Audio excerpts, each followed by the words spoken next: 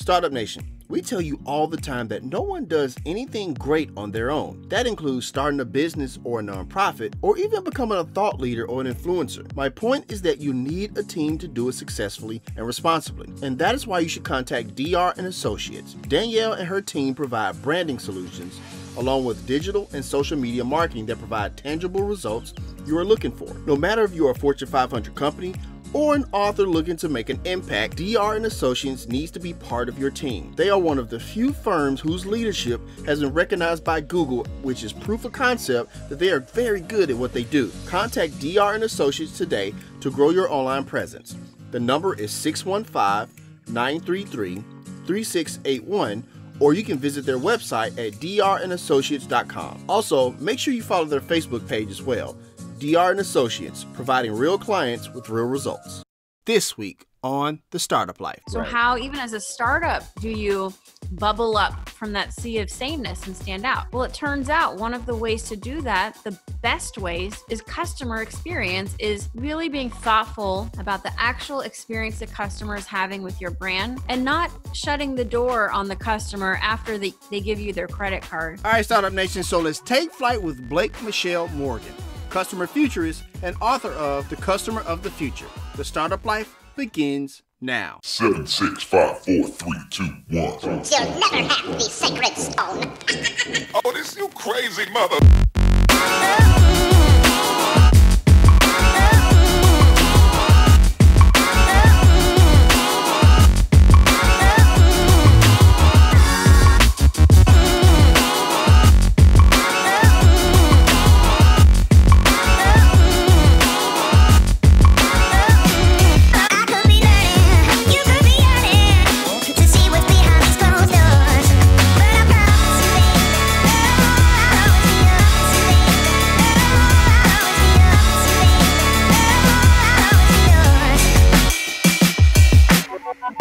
The Startup Life is brought to you by Target. No matter if it's household items to make your home more aesthetically pleasing or a 65-inch TV to complete that man cave, Target is the go-to place for high-quality products at an affordable price. Start your Target journey with a link in our show notes. Target. Expect more, pay less. All right, Startup Nation, so I hope you're ready to receive some value today. We have a superstar on the show today. We have Blake Michelle Morgan, customer experience expert and author of The Customer of the Future. How's it going, B. Morgan? Oh, hi. Thank you so much. You have so much energy this morning. I can hear it in your voice that you've had a little bit of coffee and you're feeling good. And I've had my coffee too, so I'm ready. Awesome stuff. Are you ready to pour some knowledge in the Startup Nation today? I'm going to do the best I can to serve your startup community. I hope I can give them some valuable nuggets and live up to that amazing intro. Oh, no, you're going to be just fine. You're going to be absolutely awesome. As always, Startup Nation, my name is Dominic Lawson. This is the Startup Life Podcast, and it is powered by the Binge Podcast Network. So, B. Morgan, first things first, let's start this thing off right. Share with us your origin story and how you came to write this amazing book we're going to talk about today. I just love that you're calling me B. Morgan. Is that what you do for your friends? I think it's my way of kind of like easing the tension of like sometimes people are nervous and stuff like that, but really try to establish that connection and rapport right off the bat. At least Okay. Little small. All right, you can call me B. That's cool. All right, I'll do that. I'll call you B. Yeah, let's do that. My origin. I'm gonna skip the beginning, the youth part, because that. Those are growing pains, and you guys don't want to hear about me being a teenager, all unhappy and all that. No, I went to a school in California, and I just had dreams of living a big life, like the show Sex and the City. I thought I was going to be a big magazine editor, so I moved to New York City a bit naively. And had an internship, and the magazine was called Black Book, and I did not get a job there. And I realized soon that the print magazine industry was going under.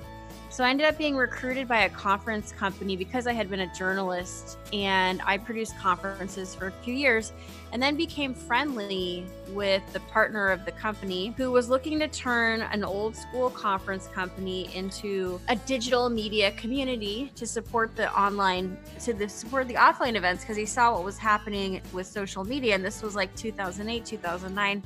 Right. And so I ended up being the face and the persona of customer management IQ. That's how I got into customer experience. I had a podcast show in 2009 and just had a really good time getting my feet wet with blogging, with being an online brand, if you will, when no one was really doing that yet.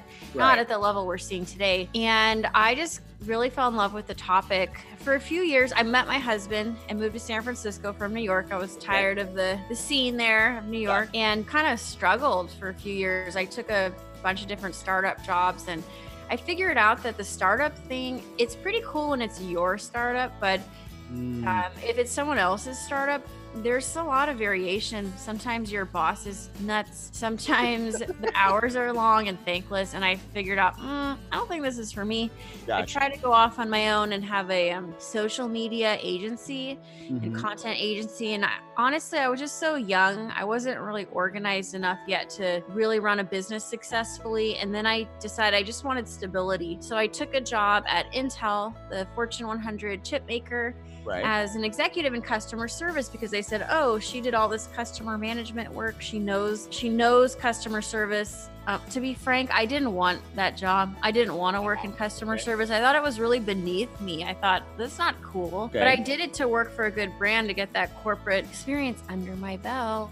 And then after 2 years left, and I'd started doing a Forbes column in 2014, and I realized, gosh, I just love this thought leadership thing. I just want to do this all the time, this podcasting, speaking. And my husband, Jacob Morgan, had already been doing this for many years. So he pushed me out of the nest. I said, Jacob, I don't know if I can do this. I just want to work for you and build your brand. And he said, no, Blake, you need to do your own thing. And so for the last 5 years, I've been taking my message of customer centricity all over the world, whether it's in my own podcast or speaking on stages or my Forbes column, and having a really good time. And I just feel really blessed. I've just come out with my second book, The Customer of the Future, and the message seems to be finally really resonating with people. So I feel just extremely blessed to get to do this and be interviewed by people like you, Dominic. I appreciate that. So you mentioned the book, The Customer of the Future, 10 Guiding Principles for Winning Tomorrow's Business. And Startup Nation, I actually have the book right here in my hand, thanks to our lovely friends at HarperCollins Leadership. So I want to start it off with this, B, because one of the things you really point out, and you start the book off on a great note when you talk about the difference between customer service and customer experience. Kind of explain that for Startup Nation a little bit, if you would. So about 5 years ago, my industry, I got so frustrated with them because they were using the phrase customer service interchangeably with customer experience. And everyone listening to this podcast has had a customer service issue. Absolutely. It's unavoidable. But experience, I started to figure out, was much more than simply what happens if your product breaks. It has to do with how you hire, how you train, your engineering, and the culture of your company. And so I started to explore this topic increasingly, and I just focused on it like a laser for the last 5 years. The difference is that the experience is the perception the customer has of your brand. But that perception can be shaped by a lot more than the contact center. That perception can be shaped by your marketing, by even your CEO's behavior out in the world, by how closely your engineering team work with customer service, because customer service are often an extremely important group that they get the actual feedback from the customer. Like, let's say you have an issue with your iPhone. Well, customer service would have all that knowledge about the customer's perhaps unpleasant experience with an iPhone, and could bring it back to the Apple engineering team and say, hey, we need a fix on this product. This is the future, that we actually do something with customer feedback. So that's the main difference, is just customer service, what happens when products break, experience, 360-degree approach to customer centricity. hear that. Thank you for sharing that. And one of the things that I really took away from that answer, Startup Nation, is that perception. I think that's really important as you go forth on your path to entrepreneurship and bringing that customer experience to your customers. I appreciate you sharing that, B, for sure. Oh, I'm happy to, because I think it's good for the whole industry to start being more thoughtful about customers rather than just thinking of them as costs. If you have a business, even for your startup community, it is more exciting. It seems more exciting to get a new sale than to deal with repeat customers. Right. But the whole point is that today we live in an extremely competitive time where many businesses are facing this reality that their products and services have become commodities. They're simply competing on price. So how, even as a startup, do you bubble up from that sea of sameness and stand out? Well, it turns out one of the ways to do that, the best ways, is customer experience, is really being thoughtful about the actual experience the customer is having with your brand and not shutting the door on the customer after they give you their credit card. I hear that. Thank you for sharing that. So Startup Nation, in the book, the customer of the future, Blake uses, she's interviewed some of the most amazing people in the business world, and she has amazing stories that really highlight and emphasize her points and her themes in the book. And Blake, one of the stories that you talk about is the makeup company Sephora and how they went through a transformation and they use tech to enhance that customer experience. Kind of share with us a little bit about how Sephora was able to do that and get the right tone when it comes to customer experience. So Sephora has always been a first mover with customer experience. Mm-hmm. If you remember, Dominic, if you ever went to the department store with your mom and she was shopping for makeup, absolutely. There was absolutely. So in the old days, and even still today, you go into, say, a department store, you go up to the makeup counter, there's someone guarding the makeup. You have to ask to try things. Right. It's very clear who has the power here, and it's not the customer. But Sephora wanted women and men to be able to go into their stores and play with their products, try things on. It's extremely interactive and experiential. And they did that very early on. But they also, in the early 2000s, realized the power of their technology stack and started focusing on innovation very heavily and continue to do that today.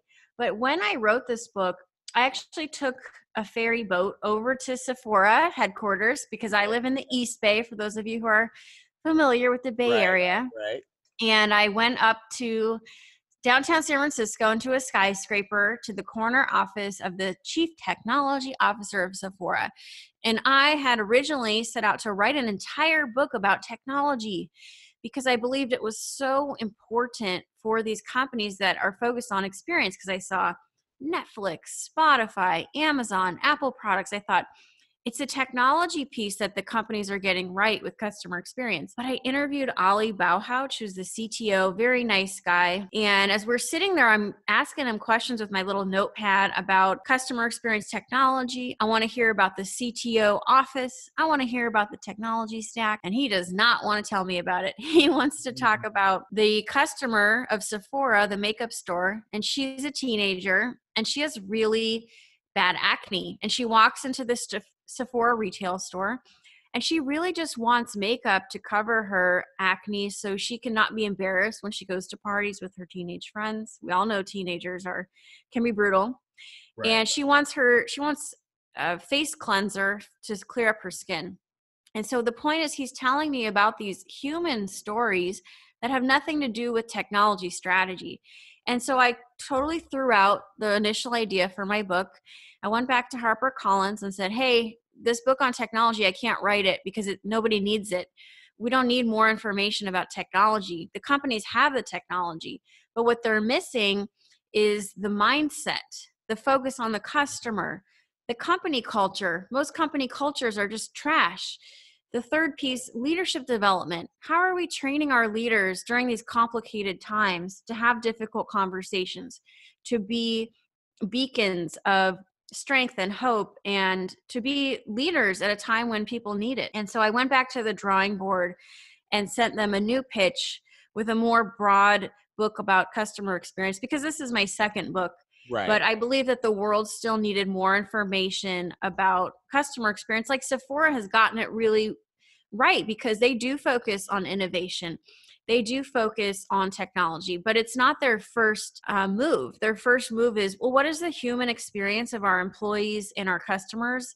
And we're going to start with that and then just figure out what tools we need. But the tools are not the point. For sure. And thank you for sharing that. And it is one of the reasons why I wanted to talk to you today, B, because, in the conclusion, you talked about exactly that, how you was going in with one direction for the book, and you came away something totally different when you start interviewing the people and the companies and stuff like that, which is why, and we're going to get into this later, Startup Nation, which is why chapters 3 and 4 really resonated with me. But even going back to the technology part of what you're talking about, I think, we all have, some level of technology at our disposal, but at the end of the day, it really is about that human interaction, that human experience. And I really think she really strikes a great tone in the book, Startup Nation, for sure. Thank you for sharing all of that, B. Thank you for reading up to the conclusion. I'm amazed that you she's actually read my book. Like I said, the whole thing. You had a lot of great, insight in here, that I really wanted to dive in as well. Once again, Startup Nation, we're talking to Blake Michelle Morgan, author of The Customer of the Future and Customer Futurist as well. So I want to talk about this because in your book, you talk about the zero friction policy, where the name of the game is efficiency. And you tout Amazon in the book, quite often, because, and it makes sense because Amazon has always been known as extremely customer focused. That is, one of the reasons why Jeff Bezos is really successful with his company. But let me ask you this, if I'm a small business owner and I clearly don't have the war chest of a capital that Amazon has, how can I use, because one of the points you talk about is using data in customer service. How can I use data in customer service and enhance that customer experience model? Yeah, I think customer experience is a great leveler of our time because it really doesn't matter how big or small you are. Right. You still have the power to disrupt with the tools that you have in your mindset. And, for years, Amazon was extremely scrappy. It's almost painful. If you read the story, there's a book called, what's the name of this book? I'm going to send it to you for your show notes. Okay. But it's one of the big exposés of Amazon where the journalist went into Amazon, met with Jeff Bezos, did all of that. Yeah, I've read that book. Yeah, yes, it's a the Everything Store. Thank you so much. No worries. I'm pregnant, so I can just blame it on pregnancy brain. Congratulations, by the way. Congratulations. Thank you. But you read the Everything Store, so you saw like how ugly it pretty much was for that company, like almost hard to stomach just how hard people worked. They were packing boxes on the weekends. But the point is, it's really about being clever, being agile, and being focused on the value delivered to customers. I think there are now so many data tools. And even if you're smaller, you're more nimble, you're more agile than for these big companies. These big companies have so much data. It's not clean. They don't share it. And they actually have a disadvantage because they're so siloed. So I think being small is an advantage, and you just have to be clever and nimble with what you do have rather than just focusing on the fact that you're small. I hear that. And I appreciate you sharing that because a lot of people, they send us emails, to the show and stuff like that. And they say, Dominic, like, you bring in amazing, guests and stuff like that, man. But like, I don't have the money that these people are talking about. But I really am glad that you highlight that point, that it really isn't about the capital that you spend, but it's more so maybe the human capital or the human experience or the ingenuity and the innovation that you put into it yourself and being creative is what really ultimately that matters. So I appreciate you sharing that. Well, it's about being personal because Absolutely. these big companies, they are not being personal with their customers. Right. And like, even for me, I have my own small business, and every person I speak with, I try and really treat them like an individual and practice what I preach and practice what I write about. And so that is your advantage. For those of you listening who have small businesses or startups, every relationship is a chance to shine, a chance to deliver value if you have that servant leadership mentality. And that is your advantage over the big guy, because I think people are sick of companies taking advantage of their data, auto collecting data. For me, the biggest offenders, and I hate to say it, but small companies do this even worse than big companies, is auto adding people's emails to your newsletter list and then just send. Oh my God, guys, that for me is just like, oh, so offensive. So just being thoughtful, if you can just be thoughtful and treat your community like individuals, that's the advantage you have. But think about, I mean, it's like what your mom told you when you were little. Right. And I have a 3-year-old, so I try and instill this on my own 3-year-old. Treat Right. other people like you would want to be treated. That is really like the essence of customer experience, but no one does it. They don't. They get very caught up in how much money they're making, their next promotion, especially at big companies, Right. their own performance metrics, that they forget that they are shaping experiences for other people, and they're not very self-conscious of their own behavior. Gotcha. Thank you for sharing that. So I want to ask you this because you kind of, I was going to ask you about it later, but since we're already here, you talk about the personalization of marketing and stuff like that, the customer of the future. I want to ask you this because look, and I'll just share a quick story. So when I mentor at an entrepreneur program for teenagers every Sunday. And so I have a Apple iPhone. And so every time I hop in the car, it automatically knows, okay, there's not a lot of traffic. It's going to take you about 24 minutes to get to your destination. Well, at first when that happened, it was a little creepy, but at the same time, it really does kind of speak to using data and analytics to kind of customize that experience for me as I use my iPhone and stuff like that. So I want to ask you this, as millennials like myself, has become like the adults in the room, and Gen Z has started to graduate college, and both having more disposable income, and companies are trying to target them with their products and their experiences and stuff like that. Where do you see the next evolution of the customer, and how can I take advantage of that as a small business owner? Well, you mentioned that your iPhone knows where you are. It's tracking you, right? Right. And I think that people are nervous about their That's fair. data. That's I mean, fair. many of us have devices in our homes that are listening to us. We're also simultaneously hearing about hacks. So Right. I think a lot of consumers are nervous about their data, clearly, or where they're being tracked or where they're not. You probably get notices in your iPhone that say, Dominic, is it okay that Uber is tracking your location even when you're not using the app? You might think, I think I'm good. I don't think I need you knowing that I'm on a business trip in New York right now or whatever. Right. So I think it's about being really transparent with customers, thinking of how would you personally want a company using your data or not using it? How would you want to be communicated to? It's probably not through a lengthy terms and conditions agreement that you then have to read a 10-page contract, which none of us do. And Right. so I think that we're seeing that in the past, companies have like let their legal team lead with with a lot of aspects of customer experience, which are actually terrible experiences. I went to my dentist recently. I looked down when I was signing out and paying for my teeth cleaning, and there was probably a 3,000 word fine print legal notice at the front desk that was like taped to the desk. And I thought, who in the world is reading this? It's just these things that we check. We want to check these boxes for our businesses. We want to make sure we're being compliant and we're not going to be sued. But what is the cost to the customer experience? So what I'm seeing now with startups, with innovators and disruptors, are companies, upstarts coming in and saying, these are terrible experiences. Why are we making customers' lives so hard? Let's just simplify everything and do what we would want to do, how we would want our own families and friends treated, and build that experience. It doesn't matter the legacy of the industry. Gotcha. Thank you for sharing all of that for sure. I want to ask you this before we move on, because in your book, you talk about marketing, and marketing is always, when it comes to startup founders, small businesses, it's always one of the things that they spend a lot of money on. One of the things that they always kind of focus on, whether it be Facebook ads, Google Analytics, wherever the case may be.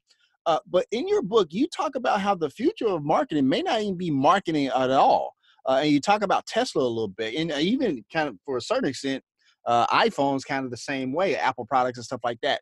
Kind of talk about, what does that look like no marketing at all, and how could that be effective in the future? I think if you have a good product, you don't need to actually do that much marketing. And Okay. Tesla, I mean, they've been so successful with word of mouth. Even recently, they had their new release of I think it's like some kind of cyber truck. It's a really weird looking truck. And they had one of their people throw a baseball into the window to show that the windows of these trucks wouldn't break, and it broke. Right.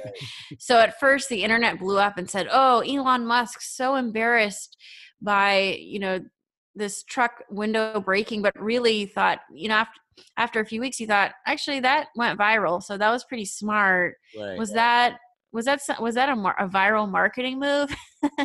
So the point is that good products we find out about today through word of mouth, and we don't always need to have heavy marketing programs. In the past, I think Seth Godin wrote a book, Marketers Are Liars. I think that many consumers don't trust advertising anymore. We don't like it. It disrupts our lives.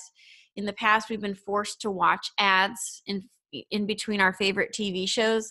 Now we have on-demand content. We don't need to watch ads anymore. We can pay for subscriptions, so we don't have to deal with this advertising and content. So increasingly, the consumer is in charge of the content they experience, and it's only the products that are actually good or valuable that are going to make their way into the consumer's news feed. So I think that, Elon Musk is a great example. Tesla is a great example of a modern approach to customer experience. He's obsessed with the product. When he was building Tesla models, he knew that customers wouldn't want to drive something ugly. Right. And I feel like that was like nothing against the Prius or these other cars, but like I wanted a Prius. My husband wouldn't let me because he said that's a dorky car. But the Tesla is sexy. It's as cool as a Porsche, drives as fast as a Ferrari. And Elon Musk, it's not an accident. He put more focus into product engineering than he did marketing. And he actually would sleep in the factory for 3 or 4 days at a time. And even today, I believe he sits in the middle of his engineering team. And I believe they work in the factory. And he's extremely connected to his engineers and even to the customers, where you can tweet to Elon and ask for a specific innovation on the car, and he'll do it, like dog mode. Like people wanted their dogs to be able to hang out in their Teslas with comfortable air conditioning and a note on the tablet that says like, this dog is doing great. Don't worry about this dog in this car with the windows up. And I think that dog mode request went into production. Right. And so all around, this is a company focused on the customer. They are customer focused rather than being product focused. And the focus is on innovation and engineering more so than it is on telling everyone how great they are. And I think that's the future of marketing. It's more about what you do, what you stand for, how you treat customers, rather than how loud you can talk.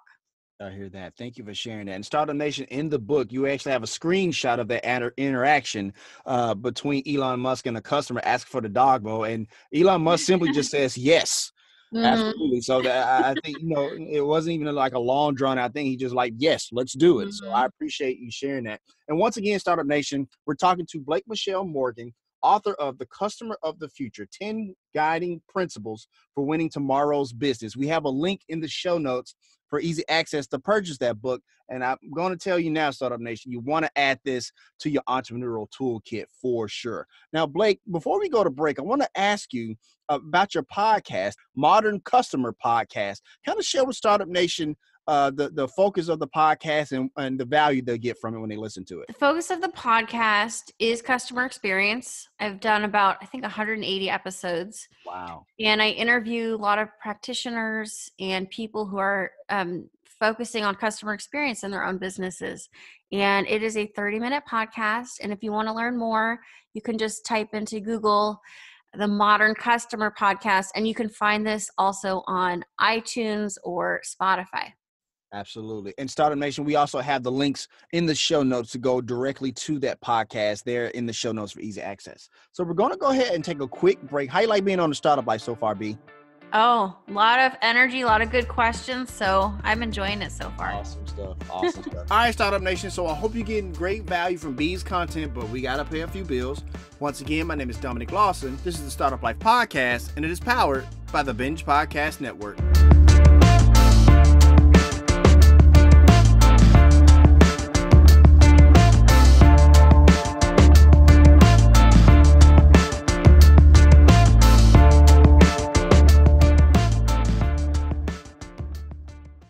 Startup Nation, Kenda and I, along with our daughter Zoe, have this thing called Target Fridays if she's had a good week at school.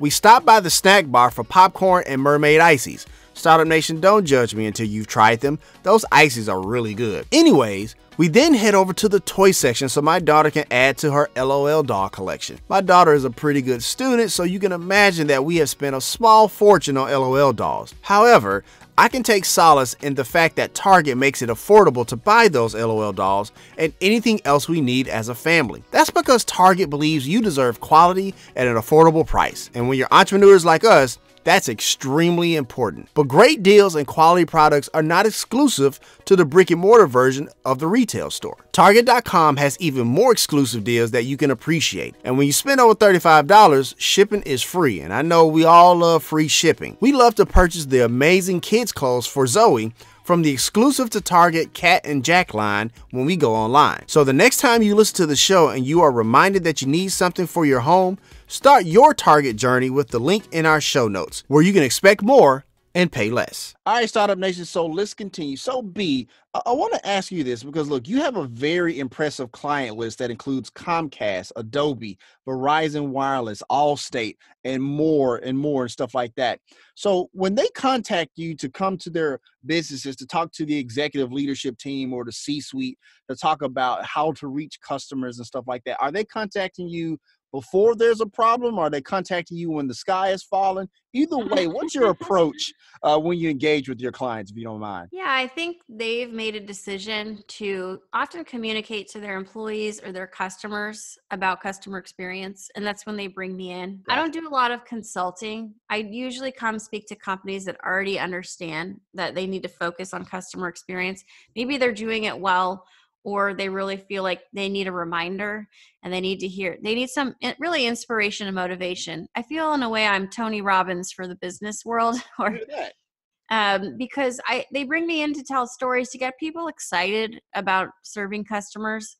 And so in a way, I'm kind of like a performance coach speaker for businesses. So they bring me in usually after they've realized that they need to work on things. I wouldn't say that many companies are doing customer experience perfectly across the board. A lot of these companies, they might want me to promote them, but I don't do a lot of speaking to like Nordstrom or Amazon or Ritz-Carlton because they already are talking about it internally. They don't really need my help. Even though I have relationships with them, Right. I'm not the first person they'll bring in as a speaker. I'm curious about this, just to kind of get your take on it, because you talked about how there are many organizations out there that don't get the customer experience right, which I think to some of us who are not in those organizations fascinating. Like, look, they're big, they're successful, they have a war chest of marketing dollars and stuff like that. How come even still, when we talk about some of those organizations, they still get it wrong? Why do you think that is? I think a lot of these companies are they have the benefit of being big, like airlines, for example. Got you. Most big airlines still are terrible with how they treat customers, but thanks to they have regulation on their side, it's extremely hard to just start a new airline. And Right, so for sure. yeah, and so because they're just so big, they haven't had to compete. But even these big companies now are starting to be disrupted, like in cable, insurance, healthcare, by the startup community, which I think is really exciting. So even the big companies with the war chest that you speak of, they're starting to sweat because they're seeing these disruptors come in and completely do everything differently in a way that's more sensible, that focuses on customer experience. And they're achieving success and they are taking market share from these big guys. So you can be big, but that no longer will protect or insulate you from outside competitors. For sure. And Startup Nation, just to reference the book one more time, B has amazing stories from the big brands that do get it right. Like a Capital One, for instance, who sent flowers to an ex-boyfriend, but I don't want to spoil it because you need to get the book. But it's a fascinating story about going above and beyond, not just customer service, but providing a customer experience as well. Now, one of the things, B, I wanted to ask you about the book, and I promise it's the last time I ask you about the book, even though I'm pretty sure you don't mind.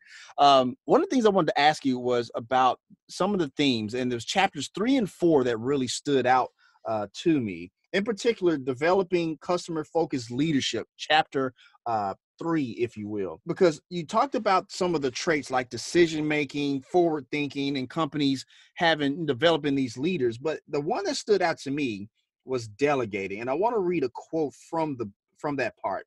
It says, quote, the best companies today develop leaders who know how to give responsibilities to other people. They do not take credit for the ideas of underlings, but support their people and give them credit when the work is done, end quote. So that got me to thinking, because I remember reading a documentary or watching a documentary about how the U.S. won the first Gulf War, and how one of the differences was that the generals gave their subordinate officers, like, the ability to make decisions on their own, as opposed to on the Iraqi side, everything had to come from the top. And so I guess what I'm curious about, when you talk about customer engagement, customer experience, do you find it surprising sometimes that some of these principles in your book and some of the principles that you speak about are relatable even outside of the business world? Because I can see this working in schools and other facets as well. Yeah, I think that's a great point. I love documentaries myself. And you watched a documentary about the Gulf War. My dad's girlfriend, I remember, was a sergeant in the Gulf War. Pretty Gotcha. crazy. But we're not going to talk about that. For sure. But yes, I think empowering people as a customer, when you have a problem, there's nothing more frustrating than when you're upset, you call the contact center and they apologize, but you know that it's just a scripted, empty apology because that agent really has no power to do anything for you. Right. So it's almost worse when they say, we're so sorry, when they're not, and they can't really do anything. So I think some of the best companies just empower their people to get things done. Like Capital One, you mentioned, that sent flowers to a customer's ex who had just dumped her to make it look like she was still, Right. people were hot for her. Right. And the best companies, they don't hold on to power. They hire good people, like Pixar. I love their leadership strategy where Absolutely. they really just hire great people, train and develop them, and then look for obstacles that get in the way of these great people. They don't have this non-trusting attitude where we need to approve everything, like every tweet or message needs to be looked at by a manager. It just really ruins the customer experience. So hire smart people, give them guardrails, but empower them to actually problem solve for customers, and your customer experience will improve greatly, just like they do at Capital One.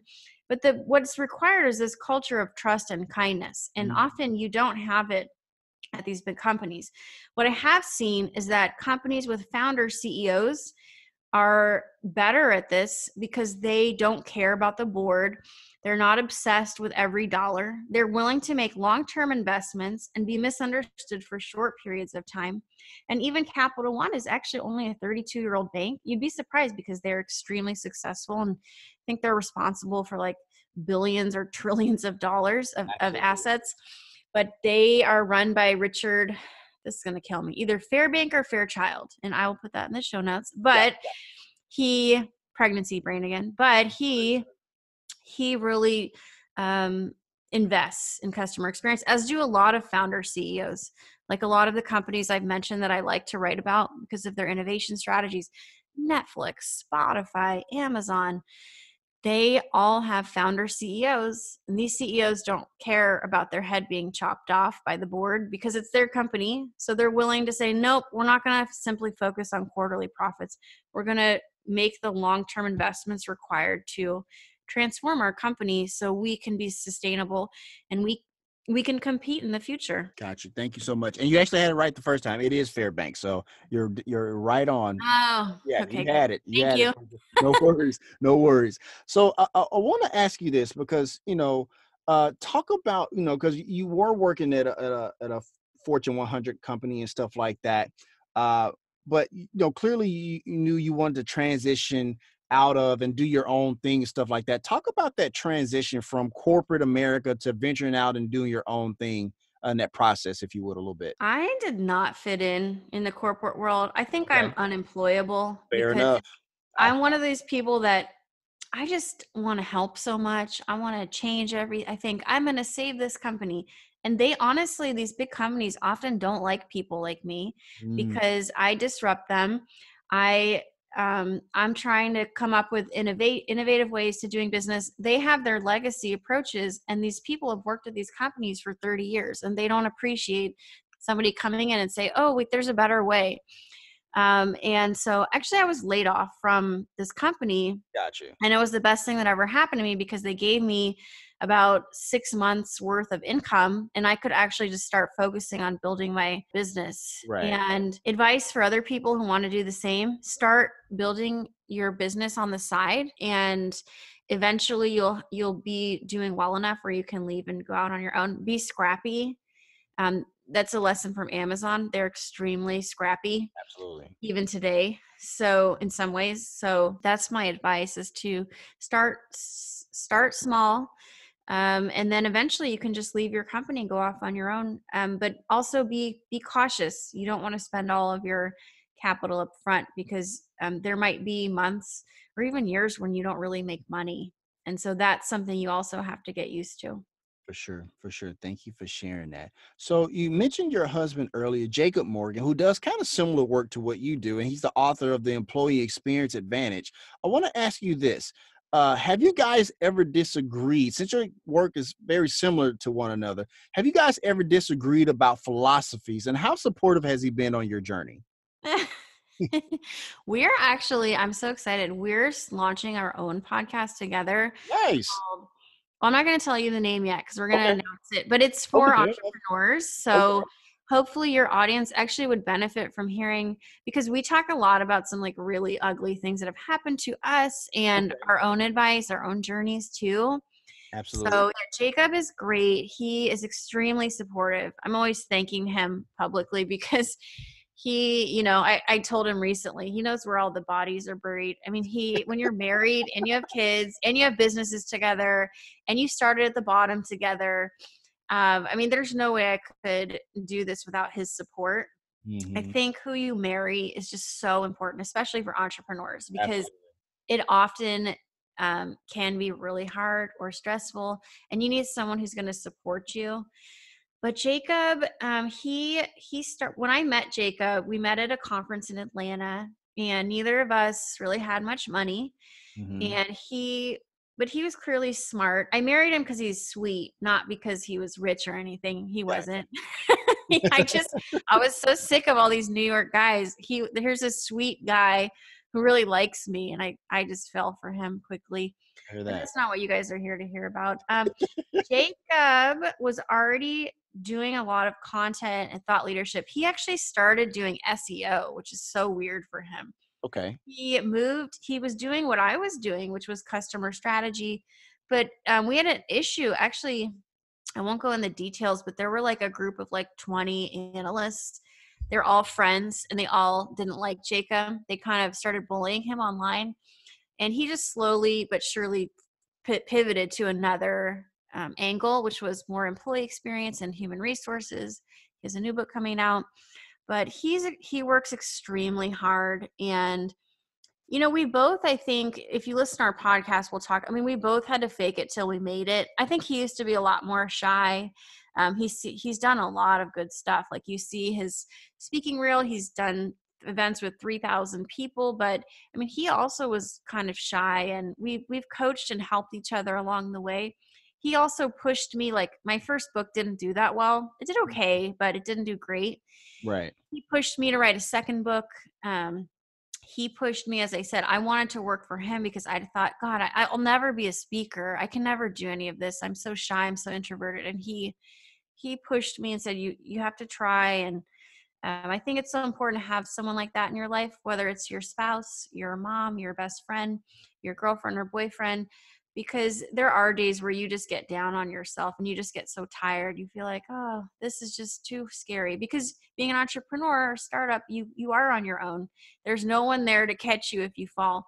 So you need a little support system around you, and you need sources of joy as well that are not related. Like for Jacob, I won't talk too much more about him because I feel like I'm going on and on about my husband and how cool he Uh, is. But I did ask, so.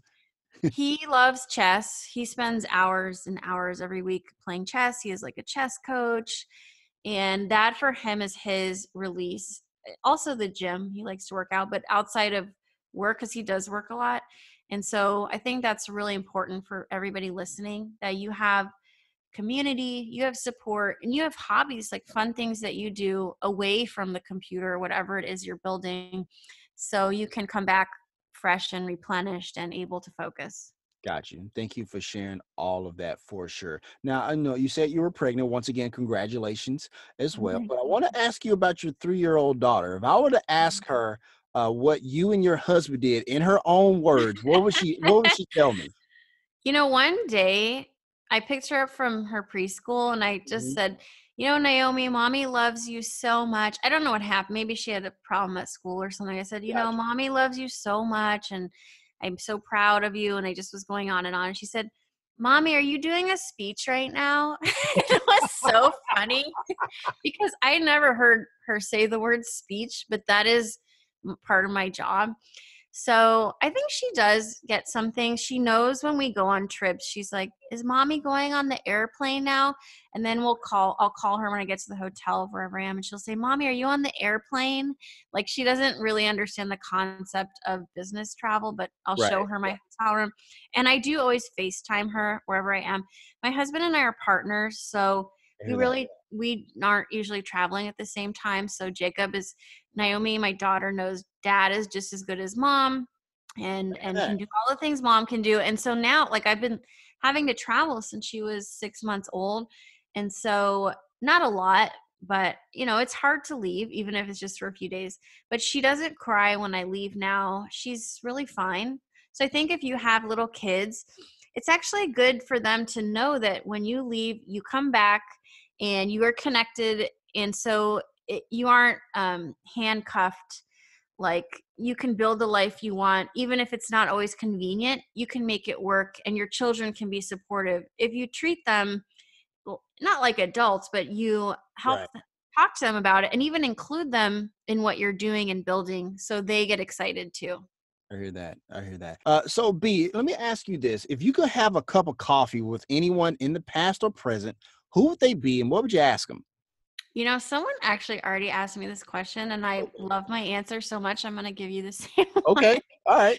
And the answer, there's 3 people. All They're right. all alive, luckily. So they hear this, maybe they'll call me. All right. The first one is Beyonce, because I saw her in concert in maybe 2013. Mhm. And I was so moved by her energy, her power, her unapologetic presence. For sure. And obviously, she's extremely talented. Her voice is absolutely beautiful. But I think for young girls, young women, it's so important to have role models of women who are out in the world, being different and owning their space and having opinions. And so for me, like seeing her in concert, I've just always loved her music. When I get ready for a speech, you have your psych up music that you listen to get pumped. I love her song Formation from Coachella. This is like Okay. TMI for your listeners, but No maybe if worries. you have somebody who likes Beyonce, they'll be like, oh yeah, I love that. The other two, I also like Mel Robbins. Okay. Absolutely. Um, she has 3 kids. She's one of the most booked female speakers in the world. I think her content is just really real and raw and genuine. And her speaking, everything she does, I just think is really tasteful. And she is extremely level headed. And I think when you are a mom and you have so much responsibility, it can be really stressful, but she just seems to have a cool head on her shoulders. So I appreciate Mel Robbins. And the third is Reese Witherspoon, because again, I love what she's doing for women. Her documentary called Shine On Netflix, which is amazing. It has like 10 interviews with interesting women. Even like the first, I don't know if the word is leader of the cadets, and this young woman oversees 4,400 cadets at West Point. Right. And then a bunch of other people like Dolly Parton and America Ferraro, probably mispronouncing her name. But anyway, so women who are doing interesting work, telling women's stories that are maybe not what you would normally hear. And so I just really appreciate these people, because for me, my whole life I've looked for documentaries and stories about people or women doing interesting things that are off the beaten path, and hearing their stories and being inspired by them, for me in my own life to continue to show up, be brave, and do things that I might not be totally comfortable doing at first. Gotcha. Thank you for sharing all of that. B, I believe all entrepreneurs have a superpower. What's yours and why? My superpower is listening. I hear that. I have always been introverted, and I've realized as I've gotten older that being introverted, and I know, and sensitive, most people don't want to admit they're sensitive. I am sensitive. So being perceptive and intuitive has been a nice side effect to being sensitive. So if I go into a room, I have this like freakish antenna on my head, and I can pick up the molecules in the room and often predict things that will happen and see things that other people wouldn't see because I'm so in tune with what's happening around me. And, it's not always easy to be introverted. Talking and being around lots of people can be very exhausting. Like when I give a speech, sometimes it can feel like running a marathon Right. as I get very tired. But people who are introverts often have good stories because they really are good readers and listeners.